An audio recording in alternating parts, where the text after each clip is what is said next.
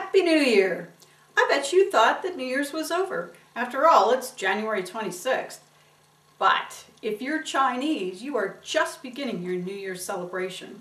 January 26th begins the first day of the Chinese New Year, and this is the year 4706 or 4707, depending on who's counting, in the Chinese New Year's. So today I decided to show you how to sew this Chinese lanterns quilt block together in celebration of Chinese New Year's.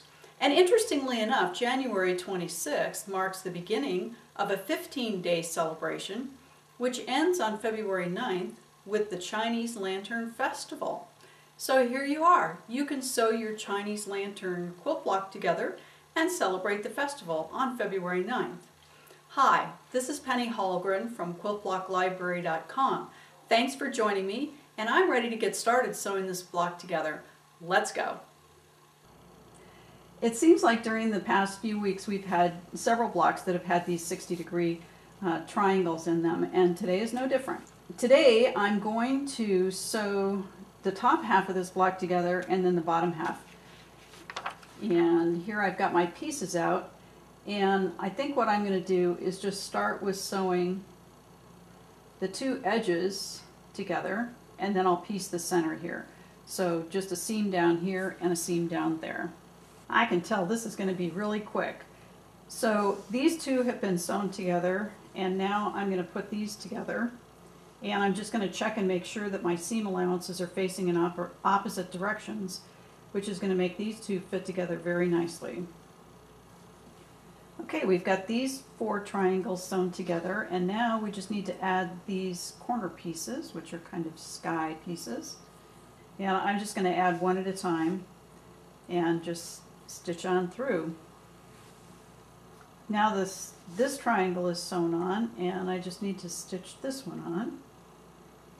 And I'm just going to be careful when I sew these together.